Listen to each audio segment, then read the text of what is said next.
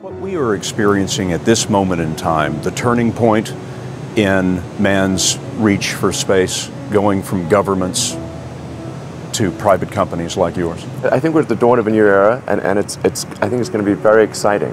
What we're hoping to do with SpaceX is to push the envelope and provide a reason for people to be excited and inspired to be human. Ladies and gentlemen, Mr. Elon Musk! Despite a chorus of skeptics, Musk built a car company called Tesla that turns out 5,000 high-end all-electric cars a year. Another Musk company sells solar power systems. But his lifelong passion is space. And when eBay bought PayPal in 2002, Musk started looking for ways to launch his new fortune into orbit. I went to Russia to look at buying a refurbished ICBM, which is a very trippy experience. It was very bizarre. And when I tell people that, they're like, what? His plan was bizarre. Put a greenhouse on the rocket, landed on Mars, and beam back the pictures. It'll get people really excited, and that would recharge human space exploration. That was my original idea. You just wanted to get people interested in space again? Yes. Yeah. Capture the imagination? Yes. That was the idea. Turns out the Dnieper was so expensive, his idea never flew. So Musk decided that the only way to get an affordable rocket was to build it himself. And he started SpaceX. The odds of me coming into the rocket business, not knowing anything about rockets, not having ever built anything, I mean, I would have to be insane if I thought the odds were in my favor. Why even begin? When something is important enough, you do it even if the odds are not in your favor. How much of your personal fortune have you poured into this? $100 million. $100 million into something that you did not believe would work at the beginning? Yes. I think it's important that humanity become a multi-planet species. I think most people would agree that a future where we're a spacefaring civilization is inspiring and exciting compared with one where we are forever confined to Earth until some eventual extinction event. Yeah, that's really why I started SpaceX. SpaceX is housed in a sprawling factory near Los Angeles where fuselages for Boeing 747s used to be built.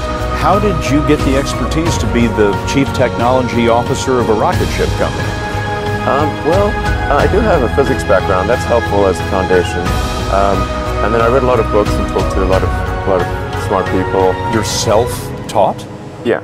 Well, self-taught, yes, meaning I don't have an aerospace degree. So how did you go about acquiring the knowledge? Well, like I said, I read a lot of books, talked to a lot of people, and have a great team.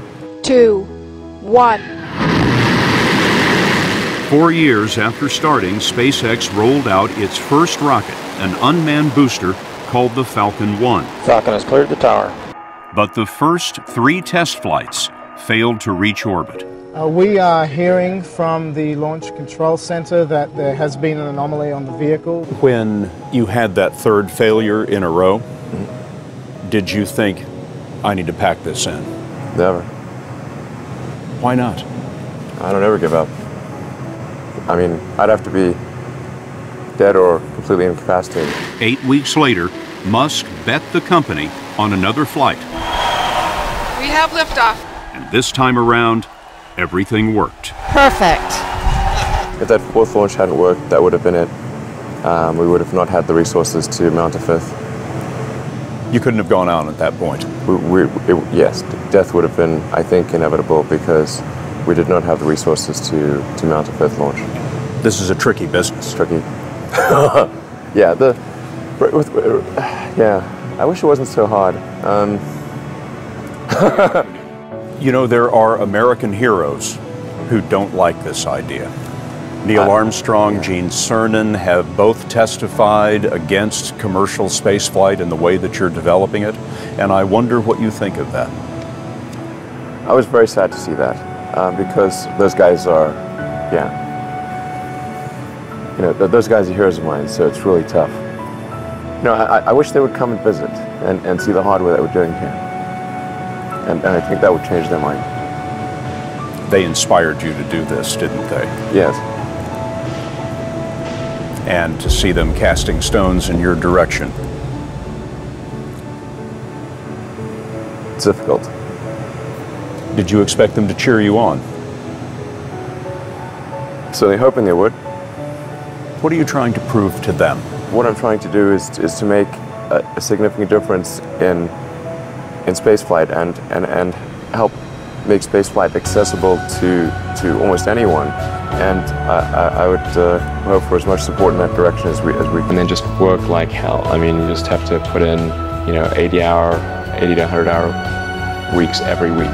And then all those things improve the odds of success. If other people are putting in 40-hour work weeks and you're putting in 100-hour work weeks, then even if you're doing the same thing, you know that in 1 year you will achieve what they achieve. You will achieve in 4 months what it takes them a year to achieve.